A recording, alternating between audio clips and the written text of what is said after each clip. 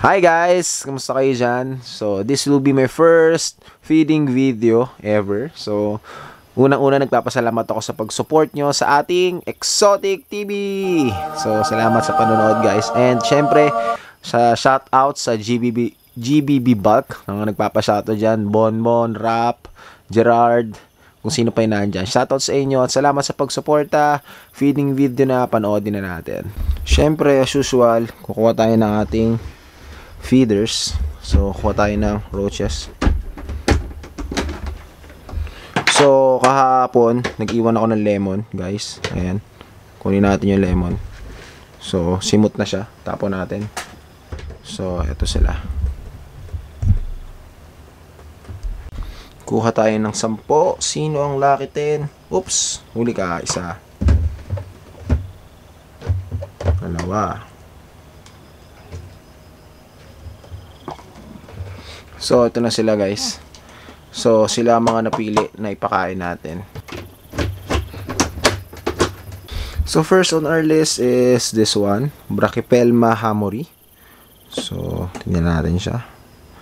So, ayan. Ginulo mo na naman ang iyong tubigan. Ikaw talaga. So, yusin natin. Oops, dahan-dahan lang. Ayan. Bibigyan kita ng pagkain. Ayun, kinain niya. Okay. Brachypelma hamori. Enjoy. Yan. So, lagyan natin itong tubigan. Huwag ka kasi dyan. Oh. Yan, tubig.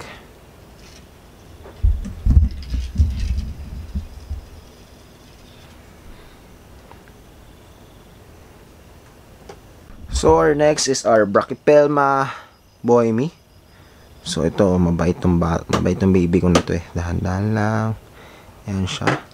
So, usual, walang tubig. Lagyan natin. Hindi yan ang kaaway mo. Ito ang pasalubong ko sa'yo. Zoom natin. Kainin mo. Nice take down, baby girl. So, ayan. Siya ang aking Brachypelma bohemi. So, sobrang bait niya. Sobrang bait niya. Kain lang talaga gusto niya. Hindi kagaya kanina. Yung hamori ko, nagpi-flick pa ng hair. Gusto pa atang bang mangati ako. So, ayan. Kain ka lang dyan ha. May tubig ka na. So, nice take down, baby girl. Oh, umuwi siya sa bahay niya. Next on our list, syempre, ang golden knee. Or kung tawagin natin lahat ay tsako. Okay. So, pakainin natin ang ating tsako. Tsako. Oops. Nice take down, baby girl. So, gutom na gutom ang ating baby girl. Nice take down. Yun, ang ating tsako. Nice take down, baby girl. Lagyan natin ng tubig.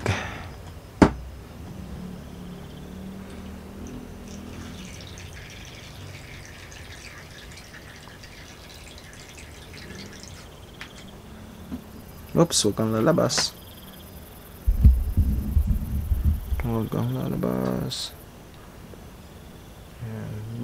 Di ba hindi siya nag-flick ng hair? Hindi kagaya nung isa, nag-flick talaga ng hair. Ewan ko ba dun?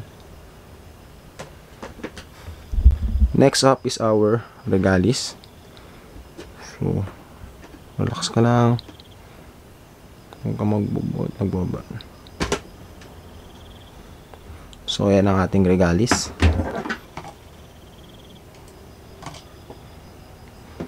Regalis.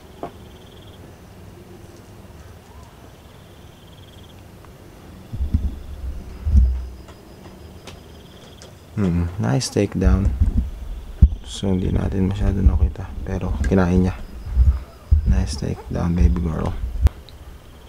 Ayan siya. Yun yung ipis, guys. Itong mga old world, wala itong flick ng, hindi ito nag-flick ng hair. Diretso agad to. Kaya hindi ito pang beginners. So, ayan siya. Tingin ko lumaki siya lalo. So, ayan. Lagyan tayo na, syempre, tubig niya.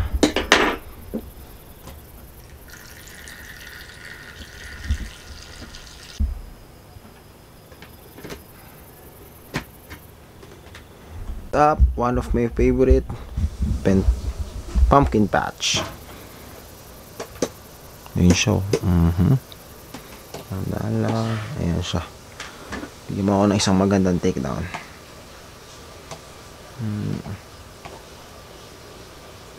Ayan kumain.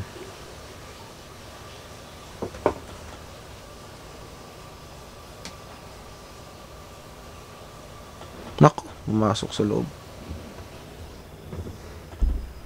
So ayan yung kumain guys. Babalikan ko na lang bukas yung kanyang tinatawag na ipis pa lang. So basahin po muna natin. Ayan. So bukas na lang. Siyempre, ang favorite ng lahat, ang Albiceps. So kanina pala guys, kumain yung pumpkin patch. Narinig ko na ano yung crunch. Pinunog na siya. So, huwag nyo kakalimutan lagi yung catch cups nyo. So, kakain to. Gutom to eh. So, ayan siya guys. Paniguradong kakain to. Gutom to eh. Ayan guys. Huli ka. So, gutom na gutom yan eh. Hehehe, Albiceps. Good takedown. So, as of now, lahat sila kumakain. Yung pumpkin patch kanina kumain eh. So, ayan. Huwag kang matakot. Naglalagay lang ng tubig. Konting substrate na basa. Ayan. So, huwag kang matakot. Ang takaw-takaw mo. Puro kakain. Puro kakain.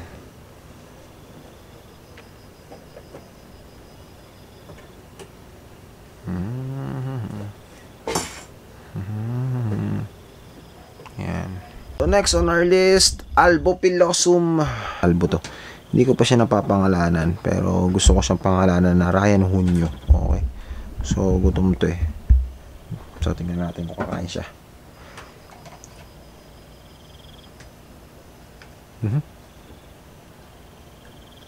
Uy, ipis. Dito ka. Huwag kang tumakas. Yun guys. Tinake down niya. Nice takedown.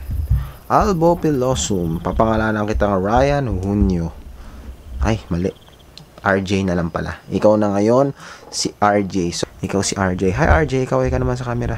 Kaway ka sa kanila RJ. Hi RJ. So, ayun. So, we're done with RJ. Meron na siyang name. So, ayun. Next tayo, guys. If you are wondering paano ko natatanda lahat ng mga tarantula ko sa dami, meron akong application, guys. Nakalista dito yung mga numbers nila sa enclosure. Then, nakalagay dito kung anong species nila. Tapos, kung kailan ko sila nakuha, kailan ko sila huling pinakain. So, tarantula, malaking tulong to sa akin. Okay, going back sa ating feeding video. This number 14 is si Albo Kalbo. So, nabili ko to. At may pangalan na siyang Kalbo. Si Albo Kalbo. Kasi, nung binili ko to guys, kalbong kalbo yung kanyang abdomen. Pero kung titignan nyo ngayon guys, may buhok na ang kanyang abdomen at mukhang pre-molt na. Bilog na bilog na. So, ito na siguro yung huling pagpapakain ko sa kanya ngayon. Next week, di ko na siya papakainin kasi mukhang pre-molt na. So, pag di na siya kumain, pre-molt na siya guys. Di ko na siya papakainin next week. Kumain pa din si Albo Kalbo. So, healthy eater lang talaga siya. Ayan guys, so healthy eater lang talaga si Albo Kalbo. So, ayan. Nabili ko to guys. Halos wala ng buhok yung puwet niyan. Pero, ayan. Naka-recover na siya. Hindi ko lang siya hinahawakan. Hinahayaan ko lang siya kumain. Diyan, tambay-tambay lang. So, yan. Binibigyan tayo ng happy dance. Hehehe. Sayaw, kalbo. Sayaw, kalbo. Tubig mo, kalbo. Tubig lang yan. Relax ka lang. Hindi ka mapapano dyan. So, yan. So, salamat sa happy dance, kalbo. Next time ulit.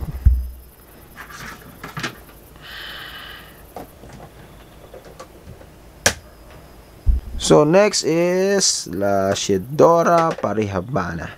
So, this is a bird eater. Salmon pink. Ang pinagkaiba nila sa kanina, kay Albo Kalbo. Albopilosum is yung carapace niya, kung napapansin nyo, itim yung carapace at saka lumalaki ito ng sobra. So, ayun na. Pakainin na natin siya. Eto na. Oops. Dun. Ba yan, nabitawan ko pa. Pero kakainin din siya niyan. Uy, hindi yan. Yun, nahuli niya. So, kain. Nahati ba yung katawan? Hindi, kala ko nahati yung katawan eh. So, ayun siya. Lasyadora para hibana. Slow mo nga natin yun, guys. Panoorin nyo yung slow mo.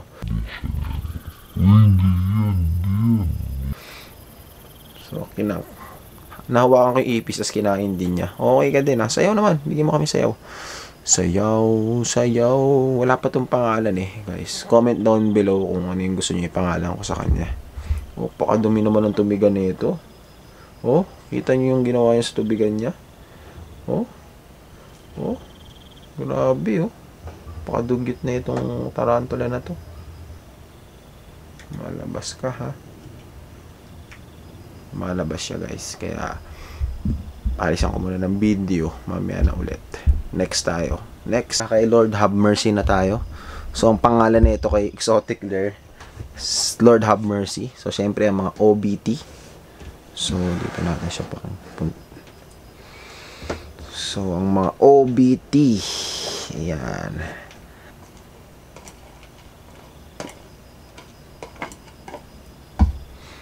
So, ito siya, guys. Uy, takas. Yun, kinain siya. Wala na tayo nakita ibang footage, pero ginungaya siya ni Lord. Labasan mo naman kami. Uy, magpakita ka naman. Ayaw niya magpakita. Pero kinakain niya na yun. Isa tong OBT. Okay, Orange Baboon Tarantula. Magtatago ka sa amin. Oopsie. Siyempre, ang kanyang tubigan. Uy, mayroon pang tubig. Pero guys, may napansin ako. Merong konting mold sa kanya. Enclosure. Pero, tingin ko after a week, baka mag-spread yung mold. Pero tuyo naman yung substrate niya. Pero, pe-prevent natin yon. I-rehouse natin to. Actually, lilinisin lang natin yung substrate. Papalitan lang natin. So, nice. Kumain siya. Up is another tsako. Uy, nawala siya. Saan siya? Ayun. Natin kung kakain siya. Hey, you there. Tsako. You eat. So, this is another tsako. Yun, kumain si tsako. Gutom na naman siya. So, wala pa rin pangalan yan, guys. May privilege kayong pangalanan siya. So, comment down below kung anong gusto niyo pangalan sa kanya. Tubig lang.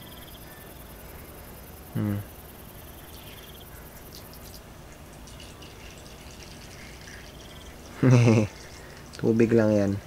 Para may water source ka. Sige na, kumain ka na dyan. Kala niya kung ano. Tubig lang yan, no? Ayan. So, ayun. Punta naman tayo sa mga maliliit, sa mga slings. Magpakain tayo.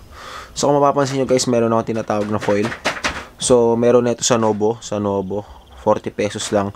Dito, guys, kahit patakasin nyo yung mga ipis, hindi siya makakawala sa surface. Pag umangat siya, madudulas lang siya. Rough kasi hindi kasi rough edges na ito eh. So, sobrang dulas. Hindi makakakit yung mga lateralis nyo. So, meron din akong panghuli ng ipis. Ito, yan. Mamaya makikita nyo. Kutsara, if ever in case na needed. Siyempre, ang ating mga lateralis. So, ayun yung mga papakainin nating slings. So, tingnan natin kung kakain sila. So, let's start.